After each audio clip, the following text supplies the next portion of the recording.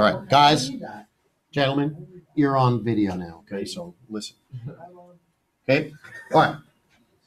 What did we say were the Espionage and Sedition Acts? What was key about this? Oh, they couldn't. You couldn't speak against the government.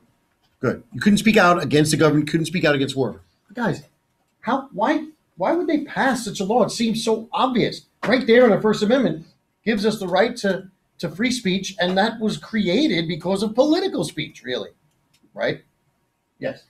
Because they were afraid of like espionage and sabotage from German American people. Yes. You have possible German American agents. You have, the other idea is, look, they're going to have a large portion of the country away at war. If people in the home front back home are protesting against the war, you're weakening their ability to fight. Was part of the logic. What if you get someone, like Eugene Debs, who was already a well-known labor leader, who did the Pullman strike, gentlemen? Right? The Pullman strike was organized by Eugene Debs, a major labor leader, well-known socialist at the time, right? Who had a lot of popularity among labor unions. He got up in Indianapolis and stood up and said that the draft is immoral, it is unconstitutional, it's illegal. Don't sign up for the draft. What if he sways millions of young men to say no?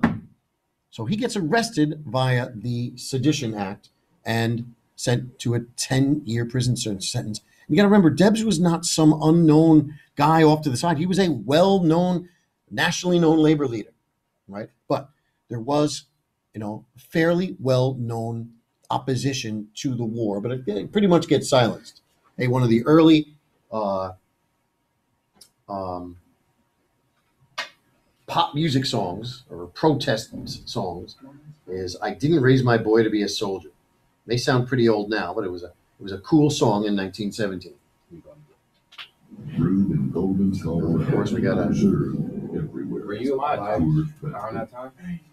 Okay, so you just failed the class. 1966. This is 1915, 1917. You're trying to say he's 100 years old.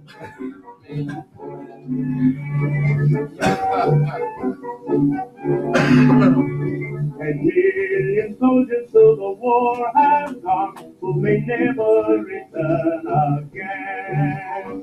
And million mothers' hearts must break for the one who's dying there. Heads bowed down in sorrow in her lonely years. I heard a mother murmur through her tears. I didn't raise my boy to be a soldier. I brought him up to be my pride and joy. Who dared to break the mud without enclosure, to choose the life of mother's dying boy. Let's take his life and take his trouble. It's time to lay the blood and run away. There'd be no war today if mother's love would say, I didn't raise my boy to be a soldier. So, yes, it was a big song in 1917, but that didn't really dampen the war effort for the United States too much. You had a rather, it was a rather popular movement to go and send your boys, quote, over there. Here's an opposite. I don't think that's copyright. This is, let's see if we have Jimmy Cagney, famous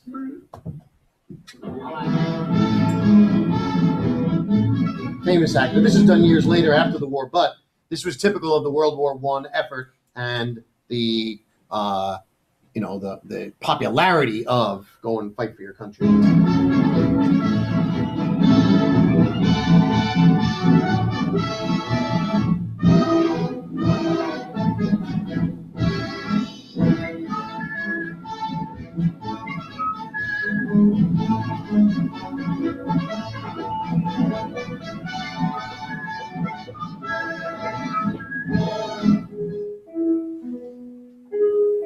This is a famous movie about a famous Broadway songwriter George M. Cohan.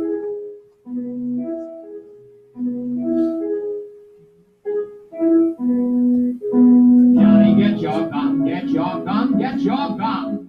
Take it on the run, on the run, on the run. Hear them calling you and me. Every son of liberty. Hurry right away, no delay, go today. Make your daddy glad to have had such a lad. Tell your sweetheart not to mind, to be proud and white and light. Over there,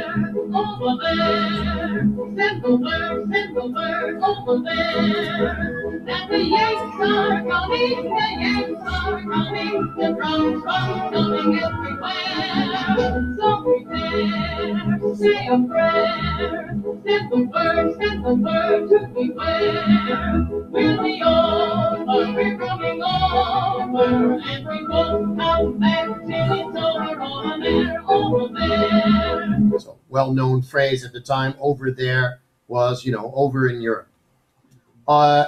In 1918, a protester sues the federal government for having been silenced for speaking out against the war effort. Becomes a famous Supreme Court case, Schenck versus the United States in 1918. And it comes down to the question of this: which is more important? Your right to free speech, to speak your mind, your political opinion about the war effort or any other effort in the, any other political question, or the national security of the United States, right? This is an important question. Which comes first when they clash? Okay. In the 1918 Supreme Court decision, the Supreme Court basically said national security comes first. The standard, which is going to be the standard for free speech for many years to come after this, is this: if your speech creates a danger to someone else, then it is not protected by the Constitution, right? So it's one thing to speak out and say, I hate this politician, I hate Trump, I hate Clinton, whatever it might be, and criticize the policies. What if that speech somehow causes a danger to someone else? That's where you draw the line. That's what was created at the time by the Supreme Court, called the clear and present danger test. Johnny, in many cases, what they do is they say, how do we legislate? How do we decide on future cases? What about the next time there's a debate as to whether my free speech is protected by my constitutional rights or not? Well, here's what we do. We test that speech and say, would that speech cause danger to others? If so, sorry, it does not get protected by the Constitution. If it's something that's considered to be relatively harmless and just an opinion, then it is protected. Yeah. So that's why you can't say like fire inside. This is the actual case where that famous example came from. Oliver Wendell Holmes, Supreme Court Justice, said, look, you can't just say I have the free speech to stand up in a crowded theater and cause a riot by yelling fire. Some guy gets killed, and I say, I guess this is my free speech. No, that guy would be arrested, and that guy would be charged, who knows with what. But that's not protected. Now, many people argued against that and said, well, that's not the same here. Eugene Debs is not causing any deaths by saying the draft is immoral. The draft is unconstitutional. So many thought that this was, should not have been accepted. But this becomes a standard for many years. Believe it or not, it's something similar to this, the clear and present danger test, that actually protects lots of free speech in the future. Years later, people involved in pornography would use the clear and present danger test to say, hey, it's a harmless magazine. It's a form of expression. It became such a big deal that in the 1960s, 70s, when pornography became such a big deal, the Supreme Court used to have to get, kid you not, pornographic videos and watch them in the judge's chambers and decide which is a clear and present danger. I don't know, someone getting hurt, child pornography, yes, that would be illegal. There's a danger to others. Or, I guess, harmless fun. One judge got so fed up of having to watch hours and hours of porno for his job. He said, I'm just going to I mean, he's getting stop. paid. He's getting paid. That's a nice job. You should look at him. I think his name was Judge Potter. And he just had enough and said, a famous phrase, he said, I'll know it when I see it, okay? Just by looking at the video title, whatever it might be. So still to this day, free speech question. Okay, more importantly, we just talked about George M. Cohan. That was the portrayal of Cohan there. Guys like the federal government loved people like Cohan because they wanted to whip up support for the war. How do we make it popular? Cohan was the #1 songwriter on Broadway. Actually, if you go on Broadway on 42nd Street, there's only one statue ever built on Broadway for a Broadway performer. It's for Cohan, who wrote dozens and dozens of musicals or songs for musicals at the time. And he wrote that famous song over there. That's what they wanted. They wanted the war to be popular. They made cool advertisements. Uncle Sam, I want you. Sign up for the army so you're not getting drafted. And they made sure, they said, your cause is just. Look at the enemy. He's a monster. He's a Hun. He's a medieval personality. You know what I mean? And if you were, yes, literally Attila the Hun. That's what they're talking. They equated Germans with the ancient Central European Huns. And if you're not signing up for the war, you're giving your cash. Remember what a war bond was, right? War bond was a voluntary loan by an individual to the government. And it was a lot of pressure. Guy would come by with a clipboard at your job, say, Mr. Barr, notice that you're not in the war, huh? Okay. How about $100, which in those days would be week's pay, if not more, right? Actually more than a week's pay. How about $100 war bond? What do you say? Give $100 to the federal government. No? Okay, good. Next day you walk in, giant sign of a bunch of little names that say all the people who gave in. And those who did not. Barr, Isles, and so on and so forth. Okay? Now, you want your name off that list? Yes. Yeah, okay, thank you. I'll give you the $100. And what's the big deal? You're gonna get $100 and you're gonna get $102, $106, $109 back whenever it comes due. And the only way in which you don't get your money back is if we lose the war. You want us to lose the war? Give you $100. Guess what happens 6 weeks from now or 6 months from now? I come back for another 100. I gave 100 last time. How about 200? You've been working here. All the soldiers are actually out there dying, and you're over here working in a nice office. So I think you'll give $200 this time. A lot of pressure to give cash, right? Right. So make sure you understand what a Creel committee was. George Creel worked for the federal government. His job was to come up with cool slogans, cool songs, cool posters, ways in which to get people, hey, he's the one who would come out and say, look, don't call them Frankfurters anymore. Frankfurt is a city in Germany. Can't do that. They're our enemies. Call them victory dogs. Don't call them hamburgers after Hamburg in Germany. Call them Salisbury steaks. Salisbury, that's what they call them in England. Actual Salisbury steak is pretty nasty, though, if you ever had one. Right. Anyway. Okay. Anyway, gents. All right. Okay. War costs a lot of money. Very interesting the way they finance the war. One, war bonds, as we said, so-called victory loans.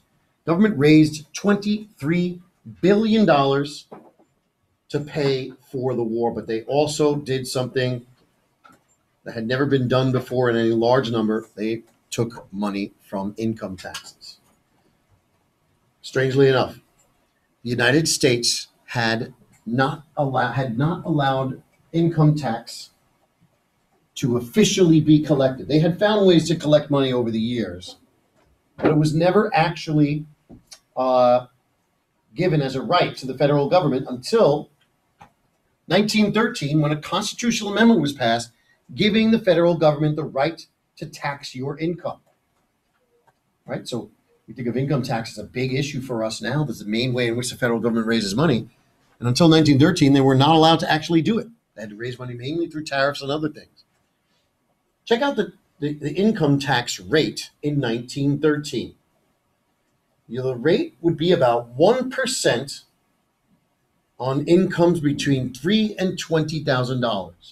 Multiply by that by about 40, and you're talking about the only people who paid income taxes in 1913, the first year of its existence, would be people that maybe make today between $120,000 and $800,000, and they only have to pay 1%. No one know what your federal income tax rate is now? About 37% is for the wealthiest. You make over about $500,000, you pay 37%. The poorest will pay 10%, and it is a sliding scale of graduated tax rate.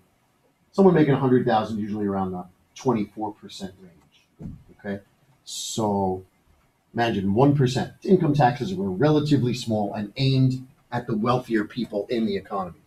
Notice what happens in just 3 years. It just happens that we allow the federal government to collect income taxes starting in 1913. Then the world goes to war in 1914, and 3 years later, the federal government is taxing people at the rate of 15%. When we actually get into the war, we're about to get into the war, 1917, check out the tax rates.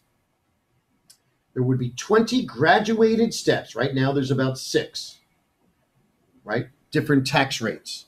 And the top rate on income over 2 million would be 67%. Everyone follow? That means if you make $3 million, the last $1 million that you make will be taxed. 670,000 of that would go to Uncle Sam. As we said, right now, the most you will pay in income taxes is 37%. That's the highest rate. Right there around World War II, 67. And when we actually get into the war, we jack it up to 73%. You also got taxed if you made money in the stock market or selling a property. Okay? You bought a house for $100,000, sold it for $200,000. You think you made $100,000? No. 77% of that would go to the federal government. Right? You make a big chunk in the stock market, federal government takes a big chunk. Yeah. When you say top rate, you mean top rate income? Top rate means we have what's called a graduated income tax. So, for example, the poorest people, if you make $0 to $10,000 right now, you pay 10%. People who make $10,000 to like 70,000 or so, they pay at 15%, and it rises at different steps. So that over 450,000 now, you get taxed at 37%. That's what's called the top rate, also known as the marginal rate. Okay. How many guys are signing up for economics? Dudes, you should all be taking economics next year. Take AP, that's fine, but take economics. Take AP, take honors, whatever. Take economics. That's fine. Okay. All right. What's important to note, gentlemen, about World War I are the huge changes that take place, how vastly it affects the country. For example, as you know, in the South, African Americans had been living under Jim Crow laws since the 1870s, and starting in 1896, thanks to the Plessy decision, they have been officially segregated. Most parts of the South had taken away the right to vote through various means, right? Grandfather clauses, literacy tests, poll taxes, etc. And still, though, the vast majority of African Americans lived in the South. Question might be, why hadn't they moved to the North? Why hadn't they moved around? There was no real impetus, no real connection to the North until World War I. The U.S.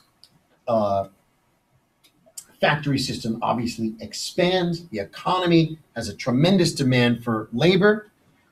And of course, they were getting much of that from Europe, but during World War I, much of the immigration from Europe slows down. This, therefore, is an impetus for African Americans to move in huge numbers from the southern rural states up to northern cities. New York, Boston, Philly, Detroit, Kansas City, Chicago, and more, right? Factories all over the place looking for labor. African Americans moving. It is sometimes referred to as the Great Migration. In just a short amount of time, your typical African American goes from being a rural citizen to being largely urban and causes great upheaval, right? Yes, question? So the Great Migration is that the factories were needed in like Desperately needed more labor. so They used to get them mainly from European immigrants. Now they're not getting as much of them because of World War I. African Americans fill in and they start moving up in big numbers to northern cities. Okay? Super. And that is going to have a great effect on the United States in many ways. Okay.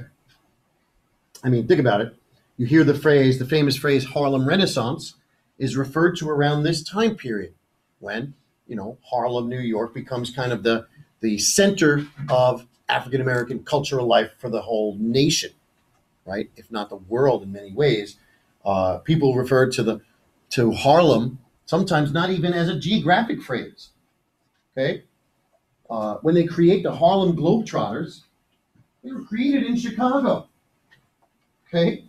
But they were obviously referring to the large population and the cultural growth that took place in New York as an example of African American success nationwide. All right, business also undergoes tremendous changes. The federal government we have a problem here in World War I that needs to kind of be addressed. What do we know about the capitalist system? Does government, in pure capitalism, does government tell businesses what to do? No. In pure capitalism, government sits back and they have a supposedly laissez-faire relationship to government. The logic is, relationship to business. Businesses respond to supply and demand.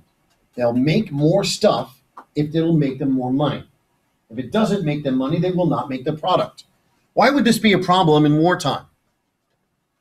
depends on what you're making. Well, yeah, the United States needs war material. We need guns, we need bullets, we need so on. Do you think that it's good for businessmen to hold the federal government hostage and say, hey, you want guns? You want airplane parts? You want tank engines? You better pay up good. Right? That was a big problem during the Civil War. War profiteers, businessmen, would charge the federal government for insane amounts of money, get stupid rich, and you often give them shoddy goods. Question is, should government step in and take over or have control over business? It's a slippery slope. If you let them do that, aren't you saying government has the right to go and do whatever they want, take over business, become more socialistic? If you don't let them do that, could these greedy businessmen cost us the war just because they want to make a buck, Yes. and bankrupt the country? So they come up with kind of a hybrid.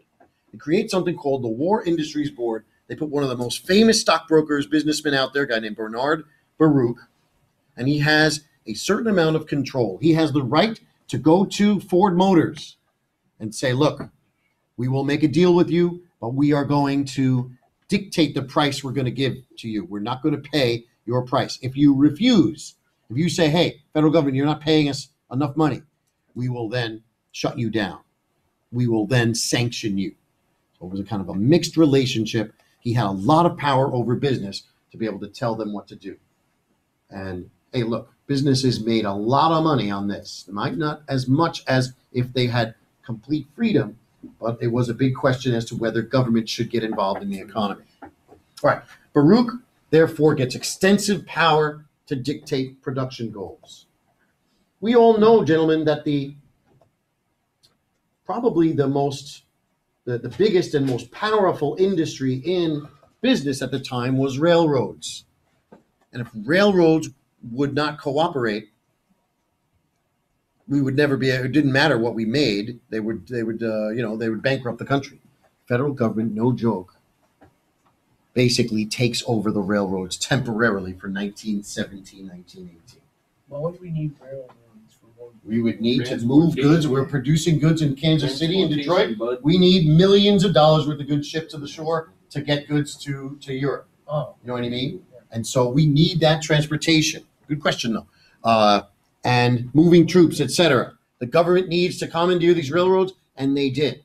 Hey, around this time, we were fighting, or the United States was trying to resist the worldwide movement towards socialism. Remember, Russia was in the midst of a communist revolution. People in America did not want to go that route. Yet, on the other hand, we're basically saying the government's taking over huge chunks of the economy, right? Okay. Another big question was, what about labor unions? We talked about these strikes: Haymarket Square strike, Pullman car strike, Homestead strike, and of course the Great Railroad strike, famous in American history. During World War I, when the government did not want to pay to make sure labor unions got paid too much, they asked labor unions, do us a favor. Don't go on strike. Don't ask for higher wages. We promise we will hook you up when the war is over. Be patriotic, right? And for the most part, labor unions didn't want to be labeled as un-American, so most of the time they said fine. Okay.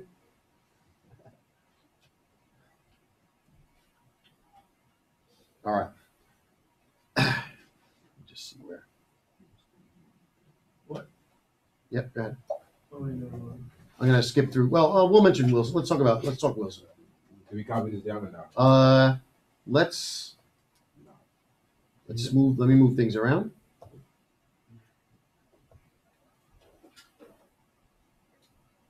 Casualties. Do you need to know all those casualties for the town? No, but I'm using that just for you to look at. Okay. Let's look at what actually happened in the war. The United States puts 2 million soldiers in the field in what's known as the AEF, American Expeditionary Force. Guys, we declare war in April of 1917. Sorry. One of the big questions is, what do we do with these troops once we get them over to Europe? What do you think Britain and France wanted? Yeah, they wanted help. They desperately wanted us there. And they wanted the United States troops to fall under British and French control. What do you think would happen if American soldiers went to Europe? Those British and French soldiers have been fighting for 4 years. And they just simply said, all right, Americans, you're now going to be under a French or a British commander. What do you think they would have done with us? Go on the front line. Sent us right to the front. You guys have been sitting out for 4 years. Now it's time for you to take the brunt of the hit. John Pershing, the head of the American Expeditionary Force, refused to let that happen. He made sure that Americans maintained their autonomy, maintained control. He would have the final say over what Americans did in the war, right? One group that does a lot of the brunt of the fighting are the U.S. Marines. Anyone know what a Marine's job actually is? What is the purpose of the Marines? To come from water. As opposed, yes, good. They fight from the naval vessels and they're attacking, from water onto land. They're the invasion force, or the occupying force, whatever it might be. A very difficult job. As opposed to the Army, which usually is fighting our infantry, but they're fighting inland. The only problem was our Army had been decimated. It was very small and had really been inactive for many years, right? We were now getting tons and tons of brand new soldiers in, and now they're going to be thrown into a highly technological war without any real experience. So what the United States does was they send at first mainly the U.S. Marines. The Marines had already been involved all over the Western Hemisphere, Haiti, Dominican Republic, Mexico, other places. They actually serve and fight in France along the Western Front. Check out the dates. The United States puts all this effort into the war, and we do not fight for more than 5 months. We're not really doing anything from June 1918, until June 1918, and we fight for 5 months. And in that short amount of time, we pretty much turn the tide of the war. Right? In June of 1918, we fight starting in June, we fight 4 major battles. Should probably take those down. Along the Western Front, at Chateau Thierry, Saint-Mihiel, the Second Battle of the Marne, and finally at Belleau Wood. U.S. loses last thing you should have, gentlemen, loses 126,000 men. How many did we lose in the Civil War? Like 600. 600,000 in 4 years. Here we lose 126,000 in 4 months. Right? Yeah. Very high casualty rate, although very small compared to European countries, as we'll see. All right, gents. We'll pick up with this tomorrow. Wait, test is Thursday? Test is